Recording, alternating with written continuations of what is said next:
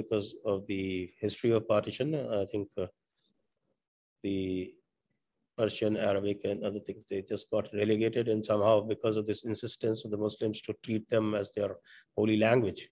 Urdu, just imagine, Urdu, just born in the brothels of Delhi, that has become the holy language of the Correct. for the Ashraf Mullah Maulana class. And they were the ones who actually imposed it to Pakistan. That resulted in its Pakistan's vivisection. Correct. And they imposed it on Kashmir. Kashmir had done a survey. I don't know whether you read my book, Unbreaking India. Unbreaking India, I still have to. Yeah, so we found that the number of people who spoke Urdu in Kashmir was less than 1%. Correct. And about 60% people spoke either Kashmiri or Dogri. Dogri. And another 20-25% spoke Hindi. And a fair amount spoke Punjabi.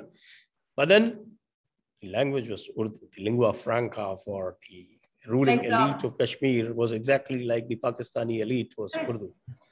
So the Urdu's identification with the Muslim religion actually became its bane, because it was completely given up by all other sections of India. And it was, in fact, it's been given up by most Muslims as well.